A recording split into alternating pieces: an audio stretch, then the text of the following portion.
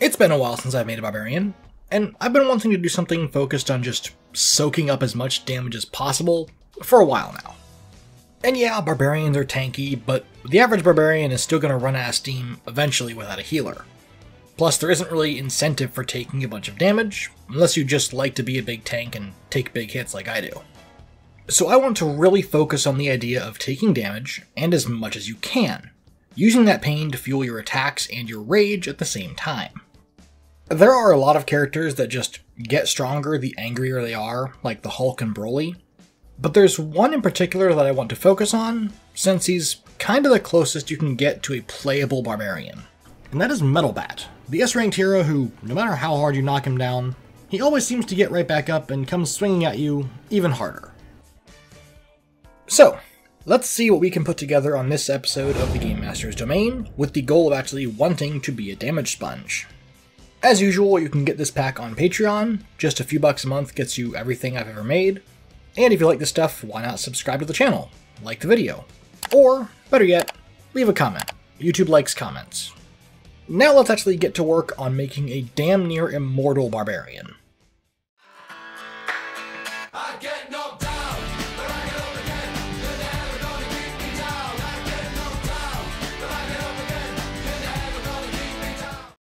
So what do I mean with this? Barbarians are going to take damage, everyone is, and being on the front lines, barbarians are going to take a lot of it. Well, like I've said in the past, most barbarians aren't great at being tanks. Yes, they can soak up damage if they have to, but that's not the only part about being a tank.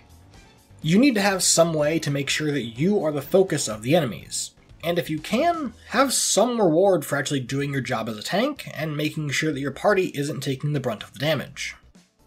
And since making abilities that give aggro in some way is actually pretty easy, I wanted to focus on the other part first, taking hits, and getting something out of it.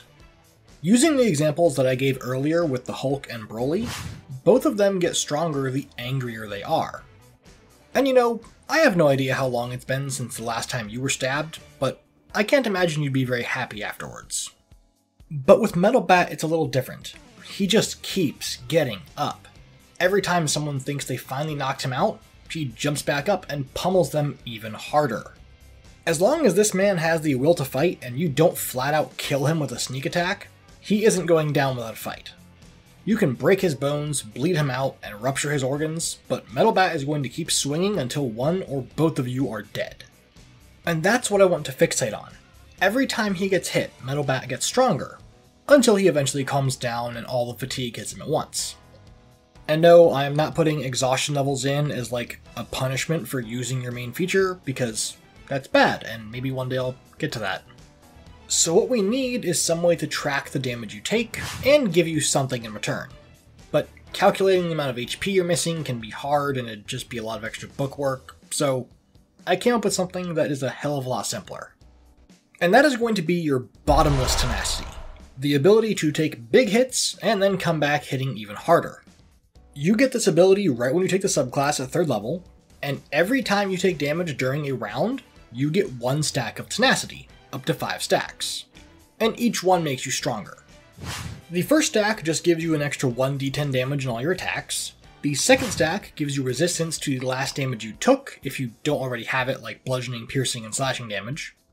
The third time someone hits you, you get to make another attack as a bonus action, and you get a +2 to your AC with your 4th stack. And the last stack, if you can manage to get hit 5 times before your turn starts, ups your crit rate, so you can get those big crits even more often. But even though you're a barbarian, all that damage is still gonna add up. So I've given you 2 ways to deal with that.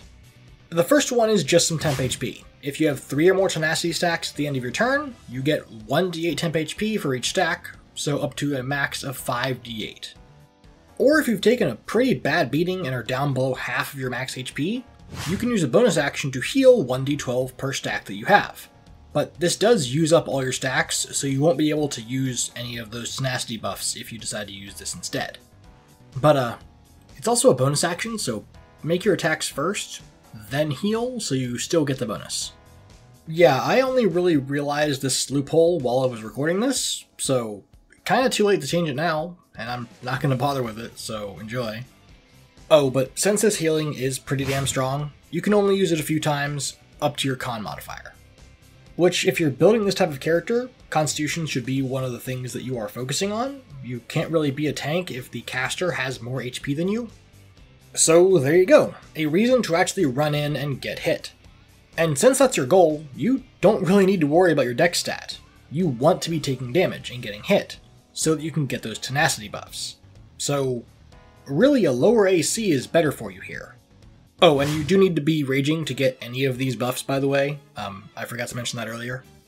So now that you actually have a benefit to being a tank, there's still the issue of monsters just ignoring you and going and targeting your friends instead.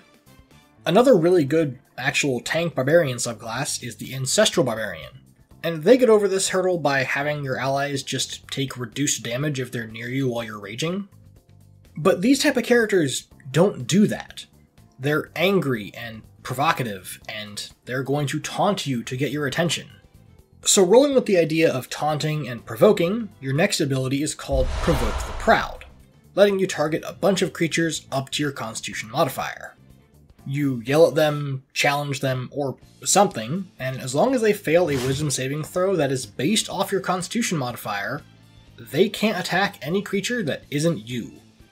So the more you invest in your HP, the more likely you are to be using it.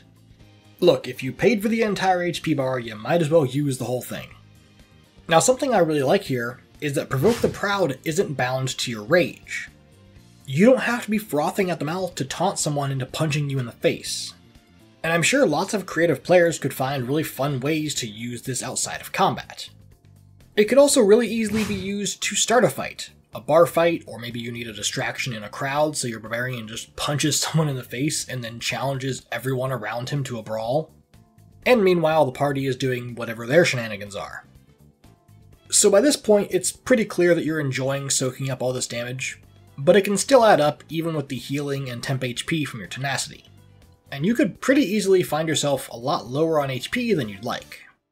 So with all this damage and goading enemies into attacking just you have definitely become somewhat of a combat masochist. Yes, the attacks still hurt, but that's part of the fun. The aching of your muscles, the pounding of your heartbeat in your ear. Those keep pushing you forward to keep fighting. And because of that, you can take big hits that would normally knock you or anyone smaller than you on their ass. And when you would otherwise be dropped to 0 and knocked unconscious, you can keep going, staying at 1 HP. This also gets you in the mood to fight all the goddamn time, meaning you are always going to have at least 1 stack of tenacity, so you're always going to be getting that 1d10 extra damage on your attacks. It also makes it that much easier to actually get your full stacks without having to get hit 5 different times. So originally I wanted to use a lot of Dragon Ball Super footage here, specifically Ultra Ego Vegeta, but since that's not really in the anime yet as far as I'm aware, I can't do that. But I still wanted to make something inspired by it, and oddly enough also inspired by a really bad Pokemon move. With these types of characters, or others that can absorb energy, it's pretty normal to have a retaliation attack, taking all the power of the attacks meant for you and sending that damage back at the attacker, or someone else. I messed around with a few different ideas on how I could make this work with tenacity, but I ended up just not having tenacity be a part of this feature, and that kind of helped it be closer to what I first envisioned. In a fight, you are no doubt taking the brunt of the damage now, effectively taunting everyone into using your face for target practice.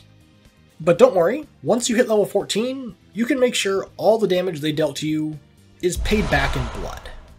Since with 1 hit, you could technically deal, well, a few hundred damage?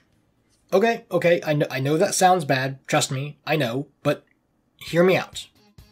First off, you need to hit your attack. Not hard, but the big damage numbers come from your missing HP.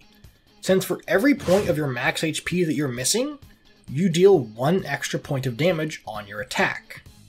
So the larger your HP pool, and the more of that pool you're missing, the harder this one attack is going to hit, especially if you're all the way down at 1 HP. Now the big question is, how much HP can you have without a bunch of outside help as a barbarian, the class with the largest hit die?